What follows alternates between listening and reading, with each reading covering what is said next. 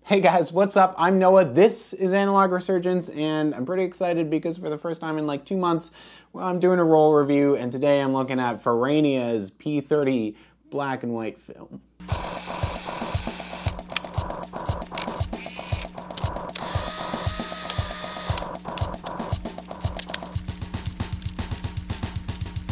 The last little while has been a little awkward in terms of shooting film and doing the roll review videos, which helped me to kind of pace the channel a little bit better and make it easier for myself. But a shout out to Downtown Camera here in Toronto that develops and scans my film, and I have scans back, and the first film that I'm looking at now after a break is the much requested Ferrania P30 black and white 80 ISO film. Back in February, I talked about Ferrania as a company and the road from being like a big name decades ago to shutting down and then to reopening as a result of a very successful Kickstarter campaign, but also the insane struggles that they've gone through along the way and the changes to their original desire. Now, I'm not going to delve all the way back into that because that was a video that I was really proud of and that you can go check out. There's a link up there or down there. Ferrania is an Italian-based company, and a little bit about P30, first of all, is that it is a bit of a legacy emulsion. It existed a number of years ago, stopped existing, and now has been reintroduced. So Ferrania's black and white P30 film used to largely be used by Italian filmmakers for motion picture films. So they were shooting this stuff in large rolls of 35mm for movies. And you can see movies that were shot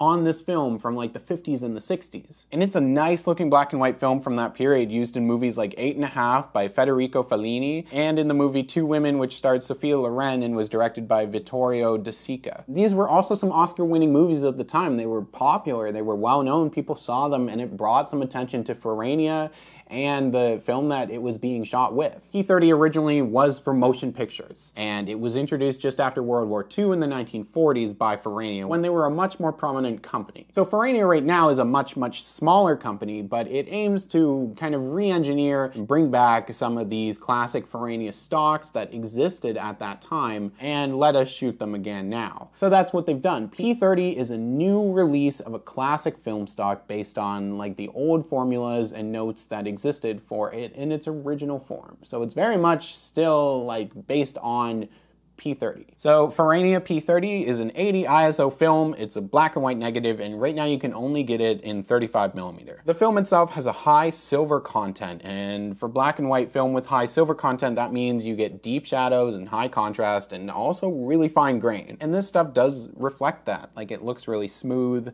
and the contrast is deep. And I've looked at some black and white high contrast films before, but I like a good, like, smooth, low ISO, high contrast film. So P30 is panchromatic film, which means that it is sensitive to a wide variety of colors of light, like red and green, as opposed to just orthochromatic black and white film, which is really only sensitive to blue light. So I previously looked at ADOX CMS20, which is orthochromatic film, so the contrast and sensitivity of that film is different for the contrast you will get with P30. P30 is sensitive to a variety of light, so you could also experiment with colored filters to increase or decrease the contrast in your scenes as well. I shot this stuff at 80 ISO. I didn't use any filters on it. I just wanted to like get out and shoot it just kind of like normal, like, I mean, a lot of people will, but also it's definitely like worth playing around with filters on a lot of this stuff. And in the future for black and white stuff, I plan to do that more and incorporate it more into the roll reviews. Also, if you want to see more film scans and like see the entire roll and also all the film scans for all the rolls that I do roll reviews on, you can find a link in the description of the Patreon. All that stuff is available exclusively for the Patreons as well, because I only show off a portion of the rolls in this video. If we also look at it in comparison to another high contrast black and white film that I looked at, which was Japan Camera Hunter's Street Pan 400, you'll see that that film, of course, does have higher grain, which is mainly a result of the fact that it is a 400 ISO film versus P30, which is an 80 ISO film, so P30 of course is going to have smoother grain. Both are very contrasty films though, and I think I am a little more in favor of P30 because of like the low grain and the smoothness of it. But JCH is easier and more widely available to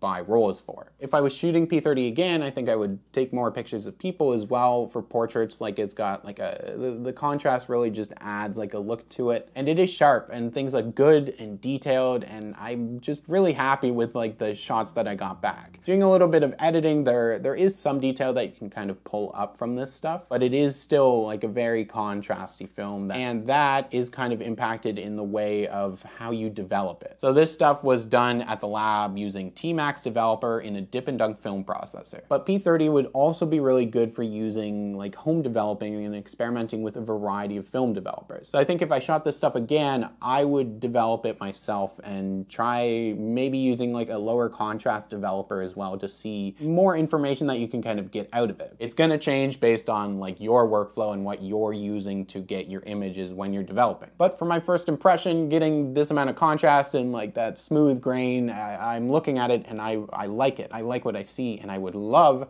to shoot more of it. Hey guys, when I recorded this video, Ferrania's P30 was actually completely out of stock on Ferrania's website. It has since changed then in like the week or so, but they're back in stock on Ferrania's website. A lot of places outside of Ferrania's website are out of stock, like the Film Photography Project don't have it, but I will throw links in the description down below for Ferrania's site to actually buy it in North America, and then also in Europe at least.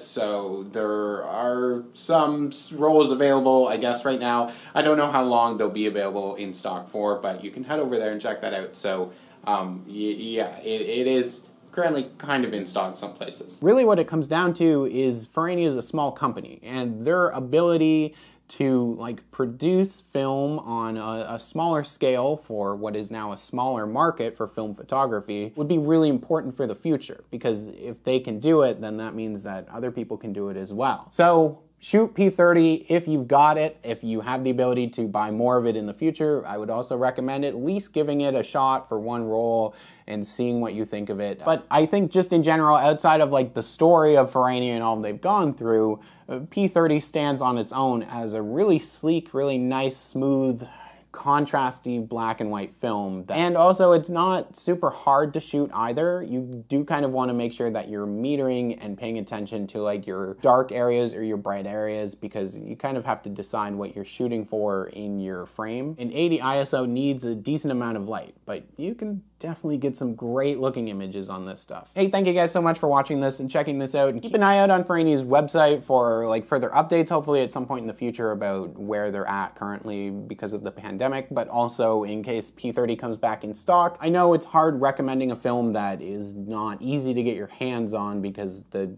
production of it is a little sporadic. Again, if you want to see more shots of this stuff, then there is a link down in the description for the Patreon. You can head over there and you can support the channel. You can see more samples off of the roll reviews. There's also information for the P.O. box for the channel if you've got a nice little box, a little surprise that you want to send along. If you've got some film, I've got a bag of film that people have sent that I'm going to be hopefully shooting over the summer, so then I can do a bit of user-submitted roll review videos. And of course, keep an eye on the channel because there's more roll review videos coming over the summer. I promise. I have shot rolls. I finally got stuff back. I'm going to be putting those in between some bigger topics that are also coming up. A lot of exciting stuff. And of course, thank you guys so much for watching, and I'll see you guys soon.